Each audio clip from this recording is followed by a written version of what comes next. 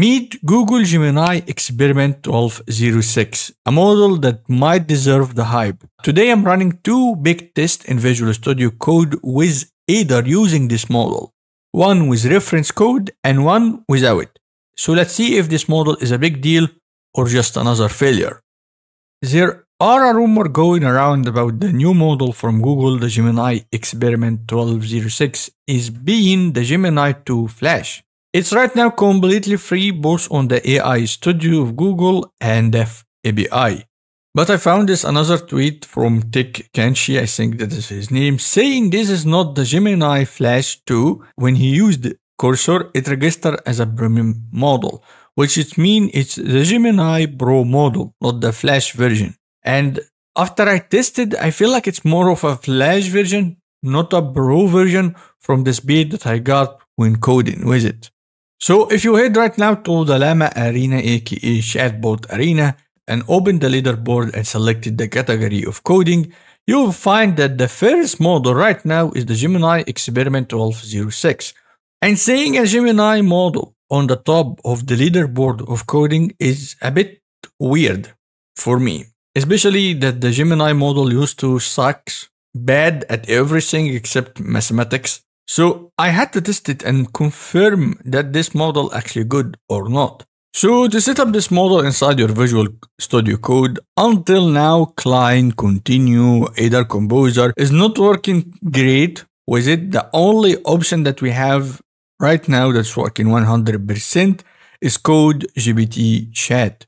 You can install it from the extension tab, select your AI, select the provider, select the Google AI Studio. And there you will have multiple models.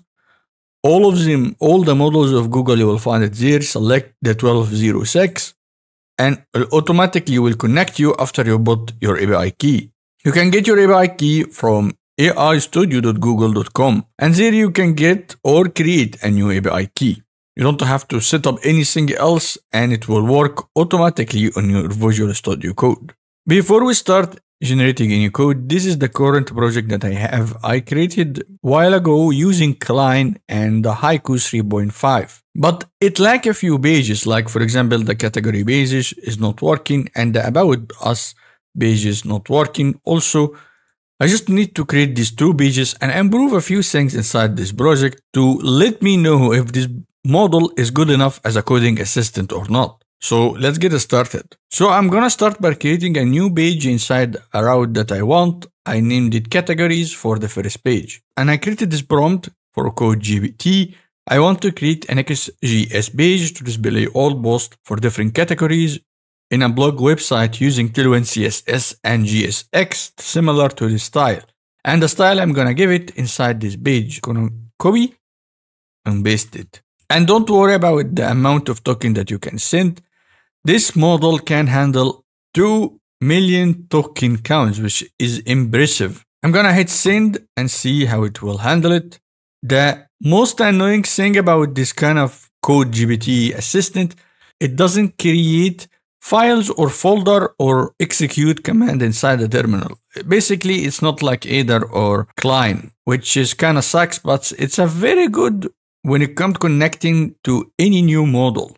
So far, Cline or Continue can't work with this model. I have tested both of them and also Either Composer, which is connected to Either, didn't work also with this model. So right now it's creating the fake data for this page and it's creating components. So it's not creating everything in one page, it's creating multiple different files for different components. Okay, it's creating even the other pages like category details, aka slug, and how to run it. And it did give me key improvement of what it did and what I need to do to enhance this kind of code. This is really decent from Gemini, especially last week I did a video using it and it was awful. Like really awful experiment. This is the result that I got from the model, which is honestly impressive. Put the code inside the files by myself, which is the only annoying thing about it. But first of all, it did give me fake data to use inside a simple file and it guided me where to put it. The second thing that it did, it created 3 different components: footer, header, and post card. Then in the end, it created the page, aka the category page, and put all the components together inside this page and pulled the fake data, used the navigation, and I just have to switch from using route to use parameters because for some reason it didn't pick up on the what version Next.js I'm using, which is kind of a fault. But the total experiment so far is one of the best model from Gemini so far. It's not only after it's done giving me the code, it told me what I need to improve, but actually it went to give me a detailed list for further development, what I need to do from 1 to 100. I'm not joking. This is like one prompt. This model have been working on already an existing project. What if I created a project from basically zero? Then the best thing to use this with is Aider itself. So I'm gonna try this right now. So in completely empty folder I have here, I created a new file called .env and I bought one thing inside it called Aider model and the name of the models that I want to use. And go ahead, put your API key over here and save this file and we're gonna use Aider with it. And if you don't have Aider on your machine, it's simply you need to install Python 3.10 and using Python to install Aider chat using this command. I'm gonna leave this in one of the comments down below so you can use it. If you want your terminal and hit Aider, it will automatically work and it will ask for creating a new repository. I will hit yes. It created a new repo. Now it gives me a warning about the Gemini EXP-1206, which doesn't have any information like the cost, the window size of it. So basically it will tell you be careful with this model, but we're gonna go ahead and say no, I don't know, I don't want to see the documentation and we'll start to creating project using it. So here I will give either this prompt, create a next app using the app router, not TypeScript, and build a modern e-commerce page with a clean design, dark mode, and creative UI. And it should run. Now it started to create this project structure, and what it will look like, what is the global style and dark mode will be look like, the layout components, the header components, the theme toggle components, okay. It's creating two different themes here, dark and light, product data. It's blending everything at first, but I don't think anything being executed. I first have to create the project before I start anything. Because right now it tells me I want to add this file to a folder that doesn't exist. So I'm gonna first create a new project for Next.js. And this is the result that I got. As I expected, if it didn't have some sort of reference to work with, it will start to acting like this, which is extremely basic and ugly, I have to say. But the planning and the setup is really neat, like creating the multiple components, both the components inside the page. It's a very good, I can use it in a different way by creating the main layout using Haiku model or the Sonnet 3.5 and the main theme and the style, and ask Gemini to create components using it.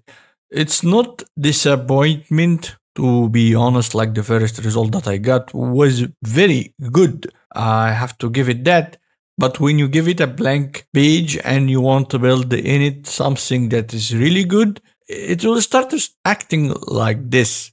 But I can improve the Gemini prompt a little bit by giving it more direction, using what kind of images, using different icons, making the style in a certain way.